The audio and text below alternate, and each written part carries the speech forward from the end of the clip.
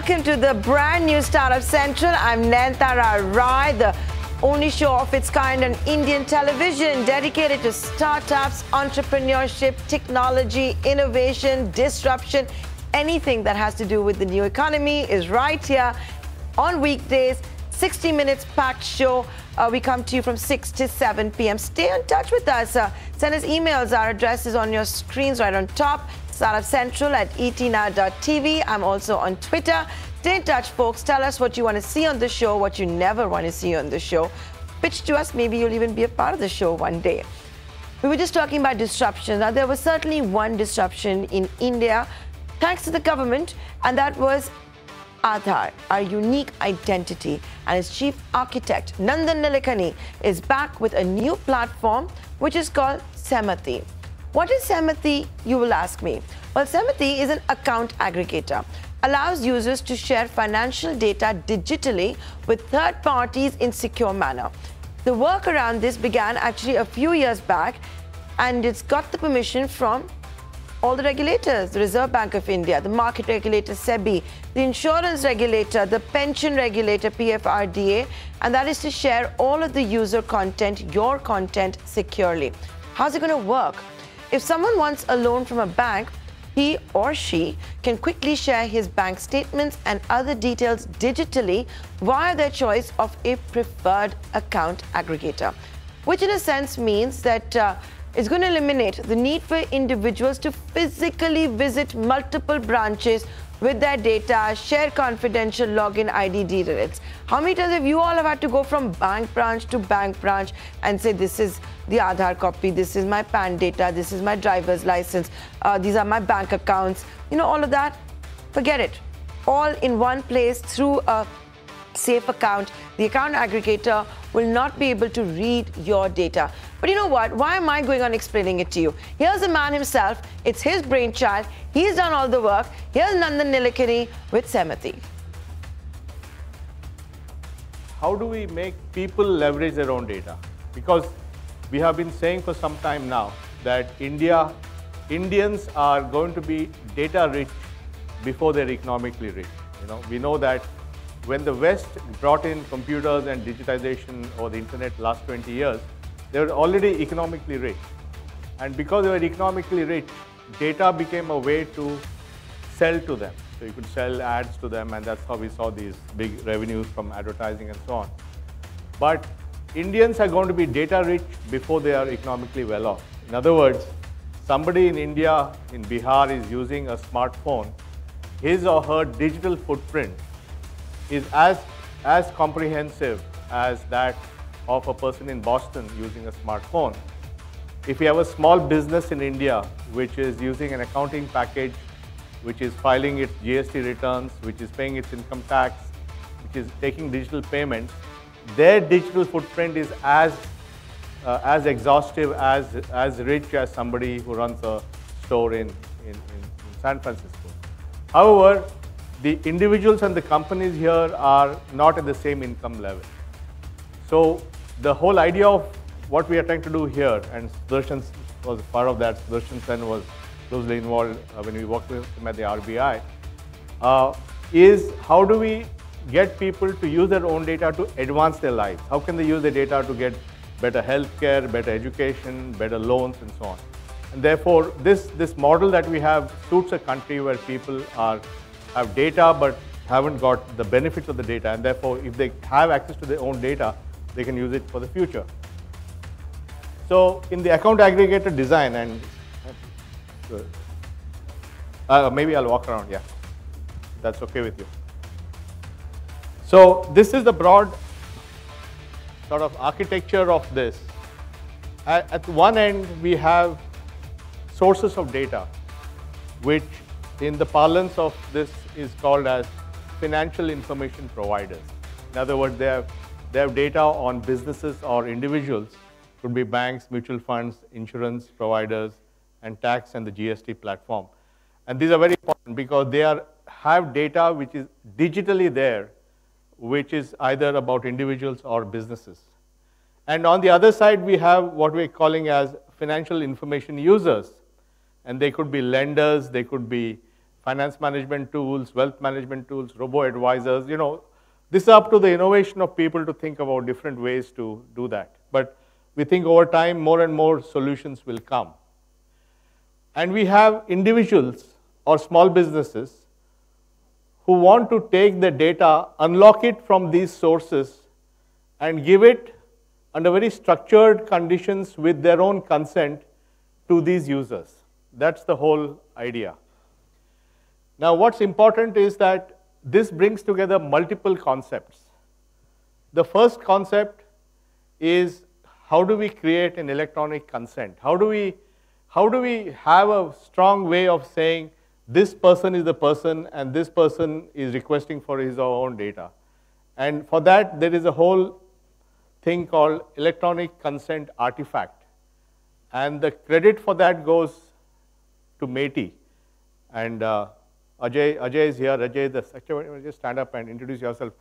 Ajay is the secretary of the Ministry of IT, and they have been at the forefront of many of these things, as you know, many of the technology. But electronic consent artifact was launched by MeitY about, I think, 3.5 years back, and that allows individuals and businesses to ask for the data in an authenticated manner so that you know that it's, so this is a very important piece of that, and you can do that using ID or whatever, but we can do all that.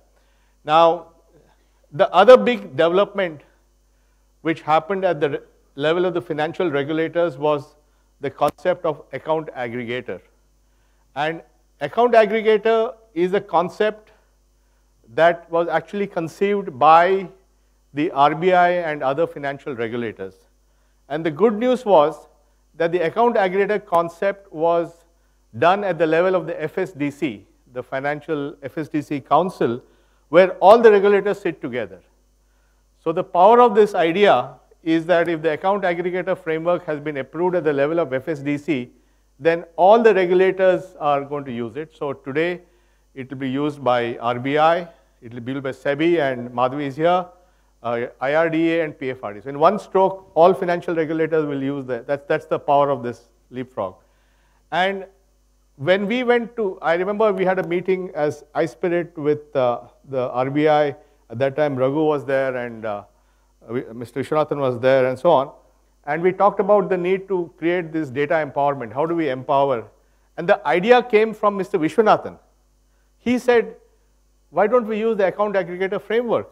We said, we had not even heard of that at that time. And he put this idea to us, and he said, it's approved at the FSDC level, so we'll get automatically all 4 regulators. So he was the person who really brought us onto this thing. And then, therefore, later on, working with the regulators and essentially taking a concept, but making it more digital in some senses, the value add that iSpirit did. And so this is now a approved category of account aggregators. So account aggregators are regulated entities. So they are it's a form of a NBFC, and therefore they get regulated and they get approval to operate from RBI. RBI is the operating regulator for this concept. So when they do it, it applies to all the 4 regulators. And already, I think 7 firms, I think many of them are here, have already got in principle approval for being account aggregators. Already the ship has left. Now the way it works is that I, as a consumer, I could be an individual or a small business, request the account aggregator to get my, say, banking data or my GST data and give it to a lender, as a simple example. The good news is this is all done through APIs. So there is no screen scraping and all this, give me your password, all that, none of that stuff. It's all based on APIs. And the account aggregator by regulation does not see the data. This is very important. It is taking encrypted data from here to here. So they cannot see the data, they cannot leverage the data in any way. And therefore, the account aggregator is incentive aligned with the user. Unlike in the internet world where they're collecting data about you, the account aggregator by regulation can only pass data and he has to make money from transactions or whatever. And so there is the flow of data like this from here to here. And the other important thing is the electronic consent and again, India is the only country in the world where the electronic consent is a programmable consent. You can say, I will give you this data, but you can use it only once. Or you can say, this data expires in 1 week. So you can actually, on your consent, you can put stipulations which apply to the user of this.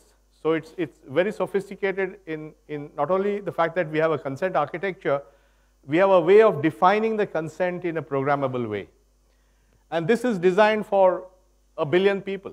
So 1 billion people can use this infrastructure. It can be used by all the 11 million businesses who are there in GST and so on. So this is real-time consented sharing of financial information. And later on, you'll hear from my friend Prakash Kumar, the CEO of GSTN, on how GSTN hopes to participate in this. And I think many of all our banks are here, and I think Mr. Rajesh Kumar and others will speak about it. So everybody will join, and a bank will both be a user as well as a provider. So if a bank wants to give a loan, it's a user. If on the other hand, a consumer wants to get some data from a bank, he's a provider. And ultimately, more and more financial information providers will plug into this using standard APIs. So now you may get the GST data, which is indirect tax. You may get tomorrow, you may get the income tax data, which is direct tax. Day after tomorrow, you may get the MCA data. So over time, you will plug in more and more of these providers. So richer and richer data possibilities emerge, which I can then share with whatever user I have. Similarly, it could be other. For example, there's a whole business of first-time mobile users getting credit based on their mobile usage pattern or their recharge pattern. So the TRAI will then have the telecom guys giving data into this. So, this is really going to become, it's extendable on this side with newer and newer providers. It's extendable on this side with newer and newer users. And you will have multiple account aggregators competing in the market under a regulated umbrella of the FSDC. So it's really a very, very elegant solution.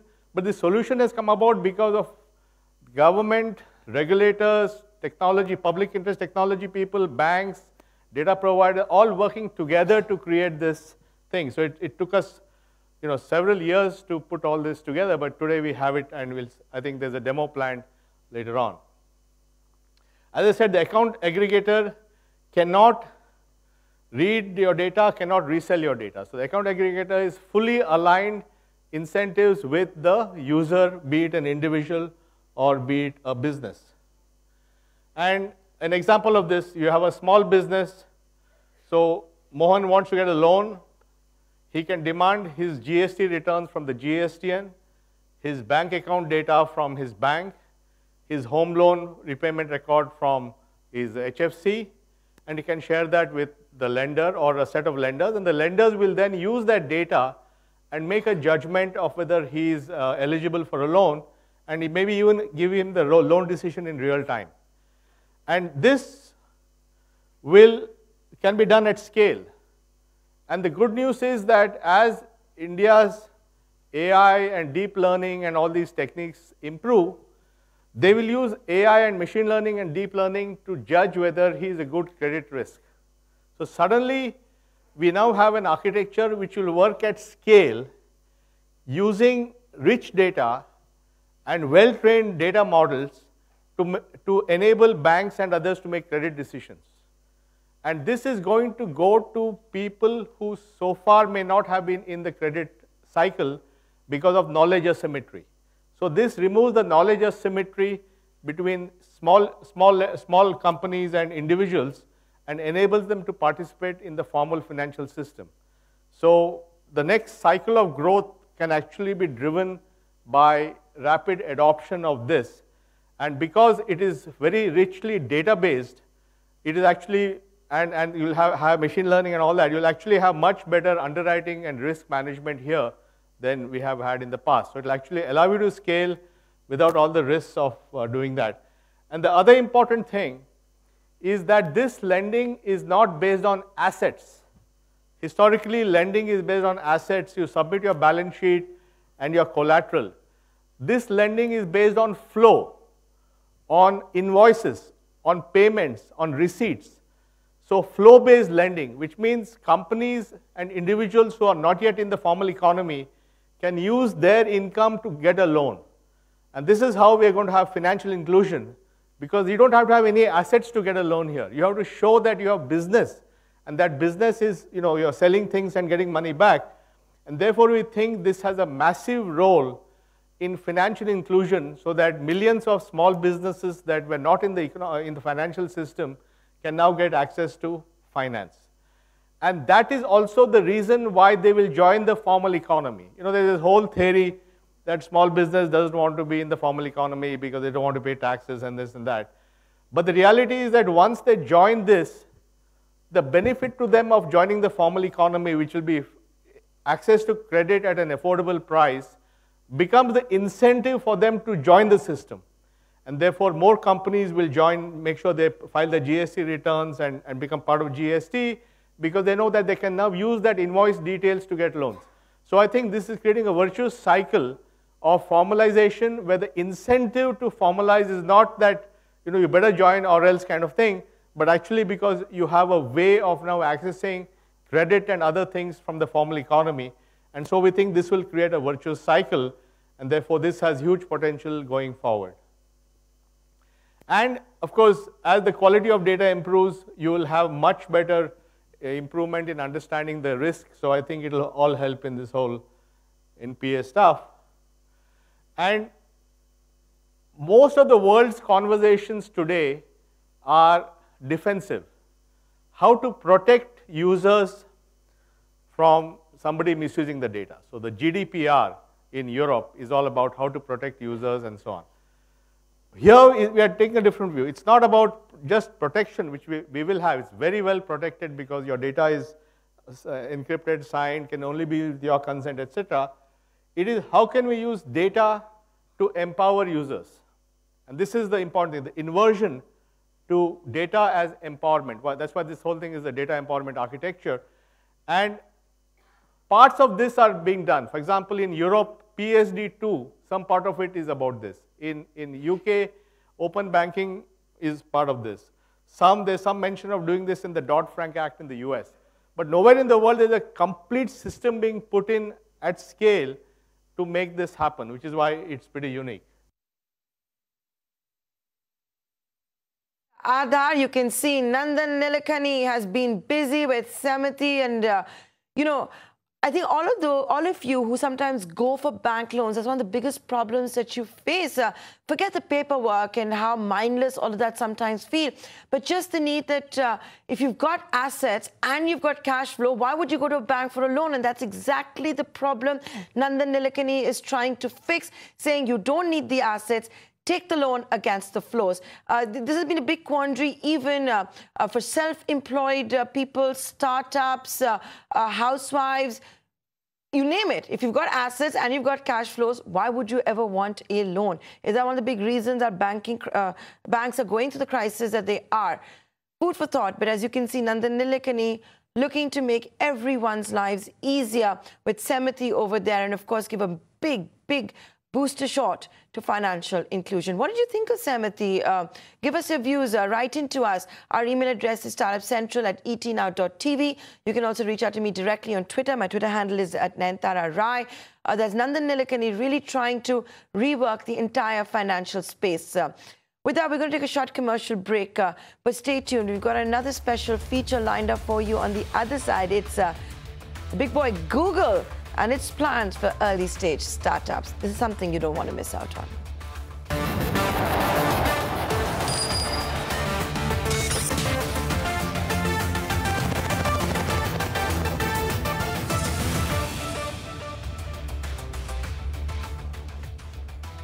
You're watching the brand new Startup Central with me, Nayanthara Rai. Stay in touch with us, folks. Tell us what you want to see on the show, what you thought of the show so far, what you never want to see on the show. Our email address is startupcentral@etnow.tv. You can also stay in touch with me directly on Twitter. Now, any hurdle for early stage startups and all of you entrepreneurs is access to network and a go-to-market strategy. Now, we've known for some time that Google is looking for startups that are solving India-specific problems. Its global chief, Sundar Pichai, who's of Indian origin, has been quite vociferous on that. For this Launchpad accelerator program, Google runs specific programs for women entrepreneurs once a year. Rahul Dyama caught up with Paul Ravindranath of Google India to know more about how startups can best use this particular platform, this Launchpad. This is news for all of you folks that are looking for someone like Google to back you, not just with money, but with the best of expertise that's out there. Well, Google has been engaging with startups here in India through their various programs. The Launchpad initiative, apart from really putting in place a larger network for mentorship, they also have a dedicated boot camp for women entrepreneurs, also an accelerator really for Indian startups solving niche problems, solving for India. So what is it as a startup, as an entrepreneur, that you should really look forward to from Google? What is it that you can gain out? I have with me Paul joining us from Google Launchpad to sort of give us a sense of the program and their engagement with startups. Paul, thank you so much for taking out the time and joining us. I know there's a women boot camp, for entrepreneurs really. What really is the larger focus area, and what is it that Google also really plans to achieve from this? Yeah. So there's a 2-day women-focused boot camp that we're doing as part of Launchpad, and this is really our investment in long-term to kind of grow the number of women entrepreneurs who are benefiting from ecosystems like accelerators and incubators. And if you really see out there, this is a challenge. Even with Launchpad itself, number of women entrepreneurs applying to get mainstream acceleration support tends to be low. And with activities like this, we want to find very nice startups that are at a point of need and give them a flavor of really co-mentorship, and then bring them into apply to broader programs in the ecosystem. All right. Any specific challenges that you see, women entrepreneurs really have here in India?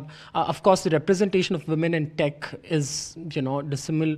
Number of women entrepreneurs also, of course, that's another debate in itself. But what really has been the takeaway from women entrepreneurs and the gaps that can be really bridged? So the first problem actually starts with them actually taking the initiative to apply. Often, men-founded startups, they tend to be more bullish to take support from programs in the ecosystem, whether they're ready or not. I've found that women entrepreneurs often nitpick about being very specific, whether I am a match for this or not, and they're not very bullish about applying. I think programs like this encourage more and more women to apply. And the community matters a lot. So they are part of a broader ecosystem of women entrepreneurs and women mentors. And often it's a more comfortable and free environment, and they tend to kind of really blossom in those. So we've learned that encouraging and creating these kind of ecosystems helps us to actually get more and more women to take support broadly. Yeah, and it's important to sort of ensure that they are part of the larger ecosystem. But Paul, coming to Google's plan for startups, I was saying, you've been engaging with Indian startups in many ways. Could you break it down for us in terms of the touch points, the level of engagements that are open to startups really in a way, Yeah, so we have, as Launchpad, we really have 3 different touch points. We all know about the accelerator. We have had great, number of applicants. The accelerator is one. Secondly, we look at partners in the ecosystem, and we are meaningfully look to find folks who have a founder-first attitude, accelerator, incubator programs, even co-working spaces with these kind of elements to help and support with Google's mentorship network, our team, our resources. So that's the partner angle. And we are also looking at communities. So India is thriving with startup communities. Bangalore is a great example, Delhi, Mumbai as well. And we want to kind of take all of the knowledge components that we've built over the years, workshops, boot camps, to these small community-based ecosystems as well. So apart from our own self-driven acceleration, we're looking at partners and communities. I think this is going to be our holistic kind of engagement with the ecosystem. All right. I will have to focus a lot more on the accelerator program to sort of, send out a word to entrepreneurs. Break it down for us. Is the focus still on startups solving India-specific problems? Are the entries open? How long are the entries open? How can startups apply? How do they know that they do sort of fall into the category? Yeah. Launchpad Accelerator is currently open for our class last 3 applications. People can go to g.co/launchpad and apply. Our application window will open through August, and we will be selecting a class that will begin in October this year. And October through December, we will have a support. And our focus continues to remain startups that are solving for India and using cutting edge tech like AI, machine learning, and other deep tech to be doing that. So this is kind of a theme that we have chosen, and we have already 20 startups in, and we will continue with that through this year. We bring in a lot of creative components to the program itself. We will be, apart from our very strong India mentor network, we have a lot of folks from the Israel ecosystem, which is popular for ML expertise, coming in to support the startups. We have more customized workshops to the 3-month period that we are offering to startups based on their needs. So we're really like meeting them at their point of need in that sense, and adding a lot of smaller elements to meet the startup needs. Got it. You know, when you say solving for India, is the sector agnostic, so to say? Also, should you be really solving for the masses to sort of be eligible for the program? Well, it really depends. So every startup approaches problems in unique ways. We only require that the startup's ultimate solution actually touches a real pain point that is faced in India, in Southeast Asia region, or other area markets that are similar to India. And I think eventually all of these tend to be mass problems, right? But startups have a unique niche. Sometimes they're only solving for a specific set of rural India, but sometimes that is also applicable in Indonesia and in Africa. So it's not necessary that they must be a mass solution, but they must be solving a meaningful problem that we all need solutions for. All right. But this program, I believe it's not Google is looking for equity in these startups. It's more a engagement, an enhancement, a larger program in that sense? Yeah, so Launchpad is a completely equity-free program. We do it pro bono. The idea of Launchpad is really, the attitude and intent is to help the ecosystem build and grow. We choose meaningful startups and match them with the best mentor network that we have built over time. These mentors are not just Google or Google employees, but they are industry experts, VCs, and others we have collected over a period of time in 3 or 4 different areas. We have a very strong tech expertise, and we have a lot of components like leadership workshops and design workshops that we have built into the program too. So startups who qualify for the accelerator program would of course have a larger leeway, a larger access to the market in terms of VCs that Google will sort of look at bridging the gaps at. Yes, so it's an anything goes program. So startups needs, even if it is funding, is definitely met by access to our funders network, to our VC network that we have. And every startup has a graduation day with a demo, and we invite the ecosystem at large to be part of it. And often startups do find, say, somebody who is looking to fund them, and we make sure that we put the right people together. All right. Last couple of questions, Paul. Any 2 specific trends that you've seen stand out really from the Indian tech startup ecosystem over the last few years? Has the quality of startups really improved? Is AI, machine learning really emerging as hot picks for startups looking to solve these problems? Second question first. I think AI, earlier every startup would just add AI component to their pitch deck. But when you dig deep, there is no real AI really being used. So, but what we've seen over time is over the last 3 batches, we have actually seen very strong use of AI, and that's also because there is a longer gestation period for startups that are using machine learning or AI, because they need to get data and then train their algorithm and models. So I think we are getting a lot better when it comes to startups that are using AI. We actually have real usage of AI that we are seeing with some of our applicant pool. So that's on the AI front. The trends that you're really seeing standing out. Yeah, so in terms of trends, like we look at our applicants completely sector agnostic. But given the fact that we are looking at AI and deep learning, we do see healthcare, agri-tech, and fintech. These 3 areas, the application of AI and ML tends to be, it's more ripe for application. And we see a lot of startups now actually owning the AI and ML component and doing very well as they get more and more data. Got it. Lastly, what's been Google's learning from sort of engaging with startups? You've been at the Launchpad for over 4 years now. What has really been Google India's learning from the entire experience? I mean, it's really about how can we make sure the ecosystem supports itself. And when I look at the mentors pool that we've been able to build and our entire alumni pool, this has become like an amazing community that kind of powers itself as we go forward. We've had examples of a lot of alumni coming back as mentors, and a lot of our mentors becoming investors in the startups, and so on. So I think the power of community and the power of mentorship is now being unlocked after like few years, and this is really going to grow strongly, and we hope that more and more really strong startups are part of this by applying to the program and join us in this journey to grow the ecosystem, and that we can all really look to truly solve for India. Excellent. Thank you so much. Wonderful chatting with you. Thank you. Thanks so much. Thanks. Well, there you go. That's Google India and its plans for the accelerator program, what exactly it's looking for and how it wants to really help out the women entrepreneurs. Even give her that email address, and if you missed it or if you want to catch parts of it again, this segment will be on YouTube too. While we're talking about our Google segment, we're going to put the spotlight on the women entrepreneur and their journey so far with Google. Here's Rahul Dhyama having a chop pile of sorts with these women entrepreneurs. Well, yes, I'm here at the Google Launchpad for women entrepreneurs, and I decided to sort of sit down with women entrepreneurs, women in tech, sort of out there solving challenges, building their own startups, their businesses, to understand where have we really come as far as the narrative around women entrepreneurs is concerned.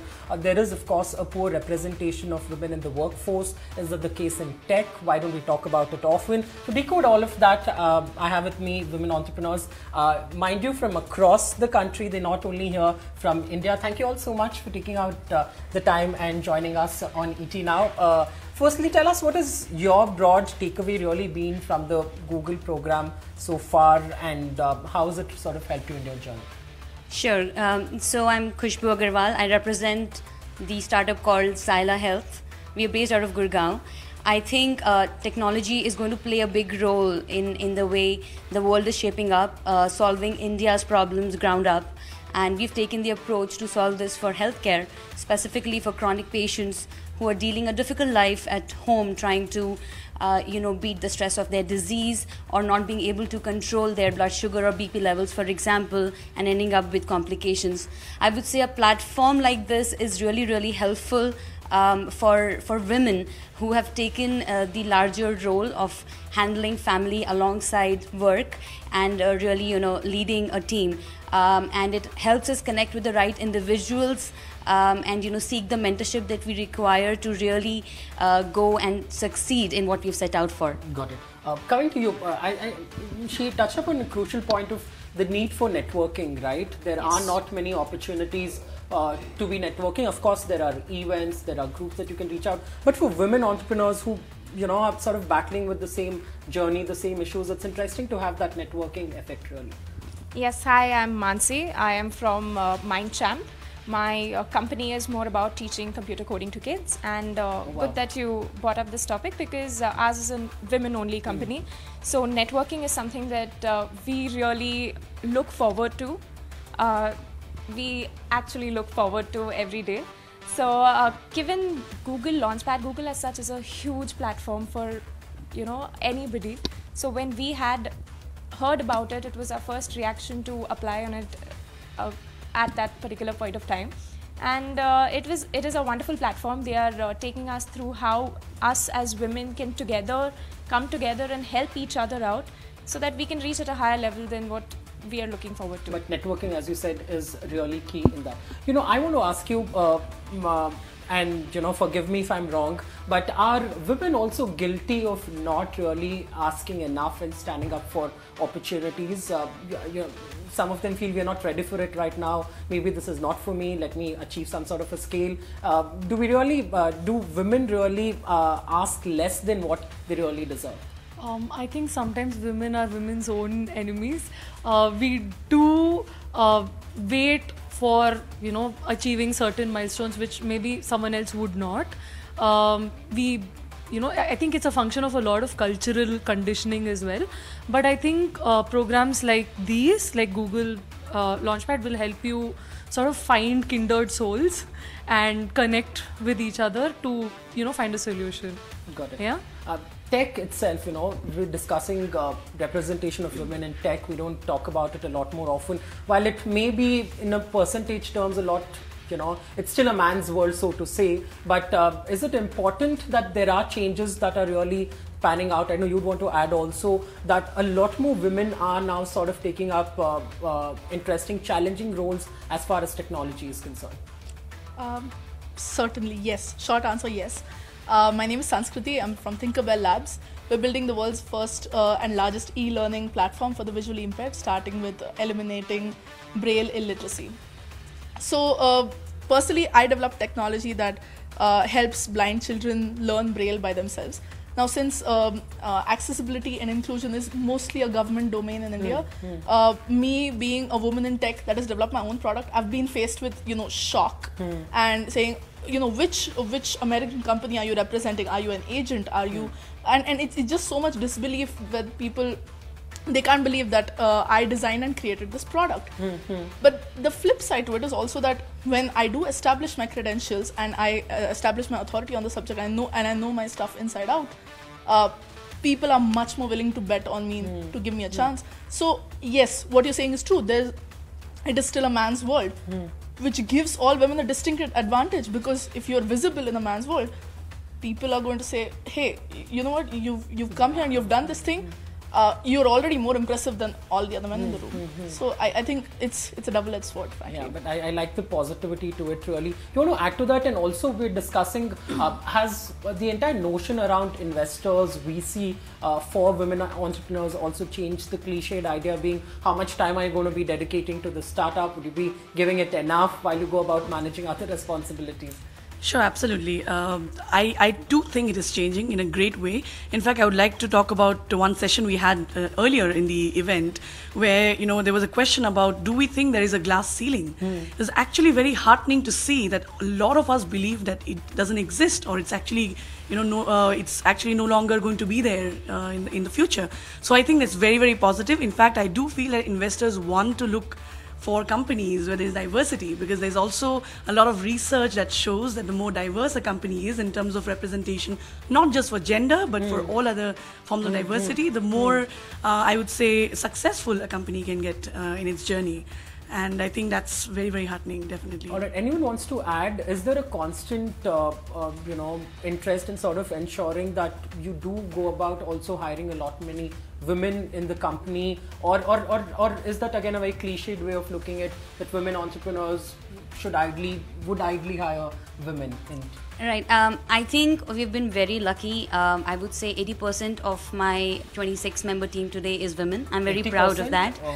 It is a very staggering fact for most, but the reason they are there and they're performing superbly well is because that as women, we have the empathy for healthcare that's required. Of course, I have men in the team who are doing well as well, but I think the skill match and the EQ match is crucial in the industry where I am right now. And add to it the discipline and hard work that women bring in. I'm a huge fan of women, and I don't want to be biased, but whenever I go and hire, I end up hiring more women than men, and it's kind of a joke in my team, but it is what it is, and we're doing superbly well, I guess. All right. Yeah, you want to add to it? And also, you know, we're discussing about the balancing act, you know. Is it a lot more tough to be giving? We have of course heard stories about Indra Nooyi, you know, when she went home after a massive promotion. I think she said that you're the boss outside the house, but inside, you know, you will still have to sort of take care of responsibilities. And of course you spoke about glass ceiling that does not exist. But have things really changed, or is that really a tough balancing act while you go about building these startups? There's additional pressure to also, you know, be a perfect balance at home and work. Yes, work-life balance is a real thing, and as I already mentioned, that we work with women who have taken a career break, and most of these women have taken a career break because, you know, usually it's mostly due to maternity. So getting these women back to work, because they have an entire difference in priority, and it is a very crucial factor. And when we see that happen, that these women are actually balancing their work at the same time, it is an added responsibility for them. Whereas I have seen that when I work with my colleagues who are men, for them, they don't need to think twice when they have to wait back after work. Whereas women have that additional responsibility. Even while coming to Bangalore, one of my colleagues, she had to call up her parents, she had to call up her husband that, okay, will you be able to manage the kids, etc., etc. Yeah. A man will never think twice before taking that decision. That will take Yes. a long time to sort of Yes. change on ground. Anything you want to add to the entire conversation, really? I agree with what she said. The only thing I want to add is take all the help that you get and ask for all the help that that is offered to you. I think that's something that we forget all the time. I also think I forgot to introduce myself at the beginning. I'm founder of the Nest Tree. We're actually a platform for curated sustainable children's products and a content discovery platform for evidence-based information so that parents can chart their own journey. Yeah, so interesting. I'm glad you sort of pitched in at the right time. But tell me something, what message would you want to give to women out there in colleges who want to start, who want to be entrepreneurs from your journey? Is that a very important factor? When I meet women entrepreneurs, it's about let's keep the guilt away. I think it's guilt that sort of takes half of the focus. Oh, wow, that's a very special question to me because I started my company right out of college. So I will say to women that are still in colleges, this is the best time to start a company because it's when you're not as clouded with society's expectation of you as a woman. You're more a student than anything else, and there's infinite opportunity, and you can chart your own course with respect to even work-life balance. How much of that you want to take on at what stage? Personally, I would say college is really an amazing time. Few women in technology who have been mentored by none other than Google. With that, we'll take a short commercial break, but stay tuned. We've got a real special lined up for you on the other side. It's the world's largest instant messaging service. WhatsApp, the global chief in India, talks about payment plans, talks about mentoring startups, businesses that all of you can do on WhatsApp. That special conversation coming up after the short break.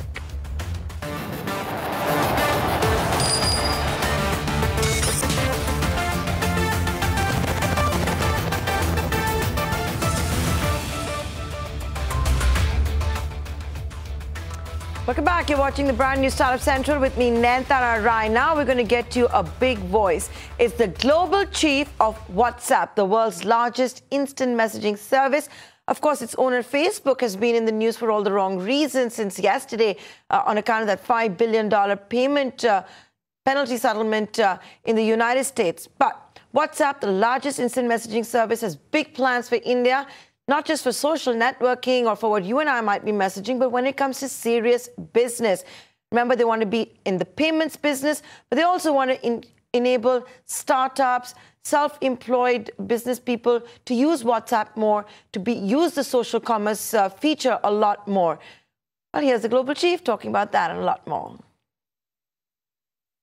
One of the things we've seen that's so amazing is how WhatsApp has expanded to really help people connect with businesses, not just their family. So much of your life, your economic activity is now happening on WhatsApp. So whether it's a startup vying for the next big idea or local markets, someone running a shop, WhatsApp is playing a role. This week in Mumbai, I was lucky enough to get to go around Crawford Market, and just stall after stall, I saw shopkeepers using WhatsApp to sell their goods across India. People would say, okay, someone comes through the market, they meet me, become a customer, but then I build a relationship with them. I follow up with them over time, they repeat orders. I also was lucky enough in this photo here, I met a new generation of entrepreneurs that innovate. There's so much energy and optimism happening here in India, and we're so humbled to be a small part of it. We're going to hear some great stories today. I wanted to mention one. Here's a great story of Arti from Bangalore. She started an all-natural ice cream business last year. Arti happens to have a hearing disability, and WhatsApp helps her communicate fast with customers and partners in a way where they can understand each other quickly. She used WhatsApp to launch a special limited edition of healthier ice creams, and I hear sold out. Very exciting. And now you have 14 people on staff, expanded to 5 locations and 2 more in plan. Unbelievable. Congratulations. We're hearing amazing stories like this every day. Farmers, micro businesses, entrepreneurs. These are the people who are providing the majority of jobs and driving economic growth. And we're excited to be playing a role. Our next step is to provide payments to all of our users. We've built payments based on the UPI standard, partnering with banks here in India. And the idea is we want it to be as easy for someone to send money to someone else through WhatsApp as it is today to send a message. We believe that if we get this right, it will accelerate financial inclusion and bring millions more people into India's fast-growing digital economy. We can't wait to provide this service to more of our users all across India later this year. And as we grow, we'll continue to invest in digital skills so people can make the most of tech. Later today, we'll be running our pilots of our new enhanced WhatsApp training modules with all of you here. And we're planning to work more with civil society and government to figure this out. Over the next year, we plan to provide WhatsApp business training seminars across the country to members of Niti Aayog's Women Entrepreneurship platform, provide $100,000 to the winners of the Women Transforming India Awards, an annual contest by Niti Aayog for women breaking the glass ceiling, and conduct webinars and on-the-ground trainings for WhatsApp business. We want the world to see how India is a gateway to 1 billion opportunities. Well, there you go. That's the WhatsApp Global Chief in New Delhi. Before that, he was in Mumbai visiting Crawford Market, where he saw how successful WhatsApp has been for social commerce to take off for small entrepreneurs. And in fact, them at that event where the Global Chief was, my colleague Parisha Tyagi came across a student from IIT, or I should say had graduated from IIT, worked briefly with Xiaomi, with Flipkart, but now is pursuing his dream thanks to WhatsApp. He's selling comics. He's designing them, writing them, and selling them. Here's that special story. When I was actually growing up, I was a huge comics fan. In fact, my father had been a very big comics fan. He used to collect a lot of Phantom and Mandarek comics in his times. And when I was growing up, he used to bring me any comic, Chacha Chaudhary, Nagaraj, Batman, Superman, anything. And grew up learning those, falling in love with those. But when I went to college in IIT Roorkee, not much was happening in comics. You know, at the railway stations, you would not see comics anymore. After IIT, I joined Flipkart, and the business was going even down. I tried contacting a lot of founders of comic companies in India, but felt various problems. One, they were still stuck with the age-old distribution method. They were not innovating with the times, and definitely not going digital. So so I first thought, okay, let me try as a comic, as a hobby. So I was working with Xiaomi at that time. I'd quit Flipkart, joined Xiaomi, and I launched Ved, which was our first comic book. It was a journey of a Delhi-based detective who is using just his wit and skills to solve cases. And we launched this in July 2016. I didn't know how to write. I contacted on Facebook one of my friends. She was very good at drawing, so she drew it, and we together launched this comic book. Then we got another contract from Balaji Motion Pictures. Flying Jet movie was coming out, Tiger Shroff, Jacqueline Fernandez.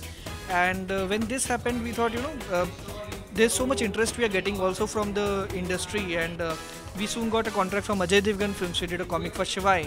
And then that's when it stick. If we can do so many things as a service for companies, possibly we can do stuff for our own as well. And we launched around 8 superheroes now. So Ved was your first comics. You've also Flying Jet was also taken up for a movie. But which is the most popular one? Which is the most sold comic of all these? It has been Karma for us. This was our first Hindi language experiment as well. In fact, Karma is now licensed by Dainik Bhaskar. It gets printed in their daily newspaper in MP certain regions. So Karma is a very interesting character. There are some characters like Superman, Batman who capture the criminal and hand them to the police. Then there are characters like Punisher who kill the criminals. Karma lies in between. What goes around comes around. So if someone steals something from someone, Karma will steal something from him and make him realize the mistake. Okay, so Karma lets Karma take care of all the evil in the world. So how do you use WhatsApp to promote your products? How do you tap your consumer base over WhatsApp? So WhatsApp is very interesting because of 2 reasons. One, it helps you get in touch with your customer because everyone has WhatsApp. So even people who visit us at stalls at Comic Con events, or be it at some startup expo or any of the events, even we do comic community meetups at different cities. We did one in Indore, Jabalpur, so many places. Whoever comes, we ask them, hey, would you like to try our comics? They would say yes. We'll ask them for a WhatsApp number. It's the easiest way to start a conversation. Let them know of your comics. Once they try your comic for a month, they most likely will tend to subscribe. That's one.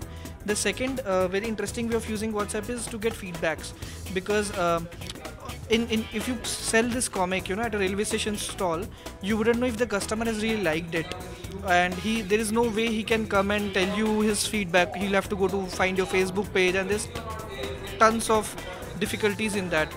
But on a WhatsApp, it's very easy. He reads the comic, he likes it or dislikes it, it's directly in a WhatsApp message to you. So you can keep on improving, iterating, understanding what customer is liking, not liking, and change your course with it. Well, there you go. That's just one example of someone who graduated from IIT, worked at Xiaomi, worked at Flipkart, and is now able to pursue his dreams of selling comics only on WhatsApp.